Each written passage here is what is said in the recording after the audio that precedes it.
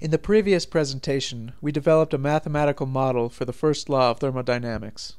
This model, called an energy balance, is used to determine the change of the total energy contained in a system during a process by accounting for all of the energy entering and leaving the system. The change in the total energy contained in the system, which is equal to the change in the sum of the internal energy, the kinetic energy, and the potential energy of the system, is equal to the sum of all of the energy transferred by heat into and out of the system, plus the sum of all of the energy transferred by work into and out of the system, plus the sum of all of the energy transferred into the system by mass flow, minus the sum of all of the energy transferred out of the system by mass flow.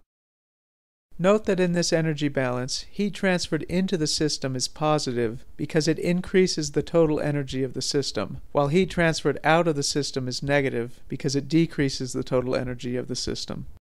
Similarly, work done on the system is positive, while work done by the system is negative.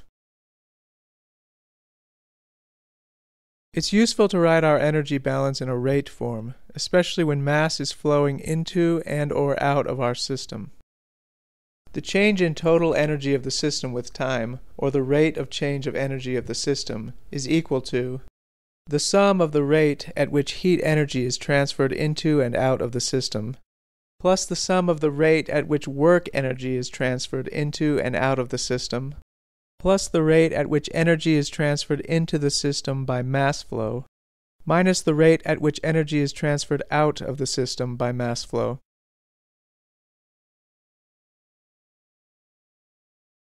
You may have noticed that there are different symbols used for the time derivatives.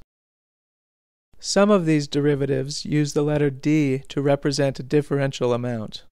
These are called exact differentials. Differential amounts of heat and work are denoted by the delta symbol. These are called inexact differentials.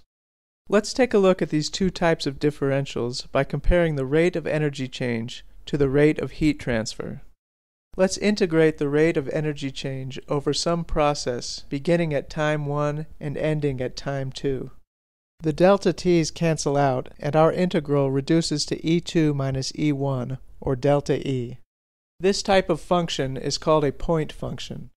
The magnitude of point functions depend only on the state of the system, and not on how the system reaches that state. E1 and E2 are properties of the system at state 1 and state 2 respectively. All properties are point functions.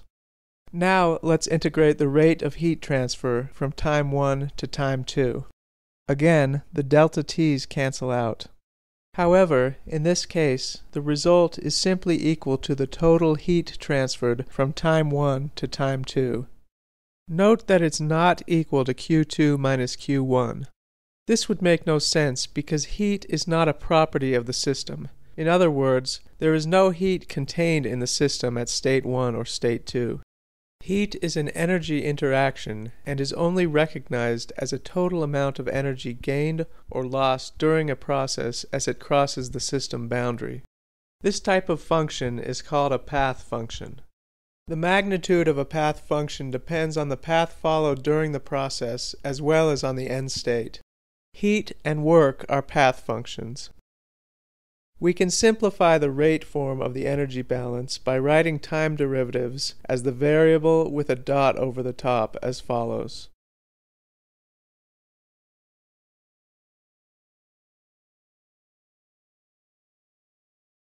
Note that by integrating this equation over time, we arrive back at our original expression for conservation of energy.